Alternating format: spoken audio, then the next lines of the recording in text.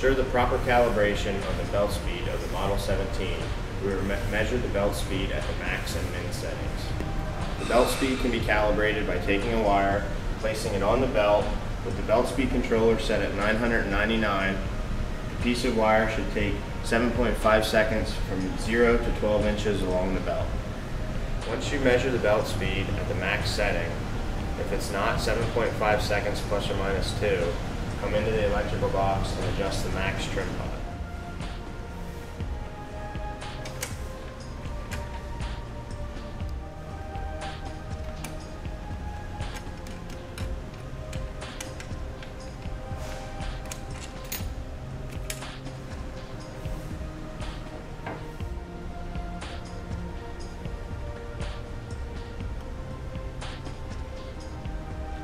Once you check the belt speed at 999 setting, change the setting to 100. Again, place the wire along the belts and measure the time it takes to get from 0 to 12 inches along the belt, which should take 75 seconds. Once you measure the belt speed at the min setting, if the belt speed is not 75 seconds plus or minus 2, come in the electrical box and adjust the min trim pot setting.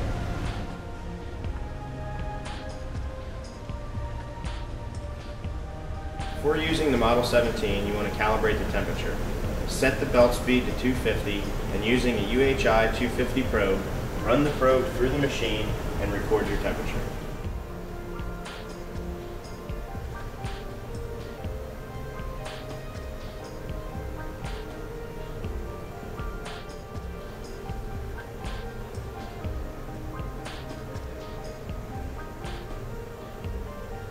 Probe temperature reading is outside of 130 plus or minus 5 degrees. Press the scroll key and up arrow key to access the operator mode. Press the up arrow key once to display the setup mode. Press the scroll key twice to display the offset mode. Adjust the offset controller by using the up and down arrow keys. The up arrow key is used if the temperature is too high.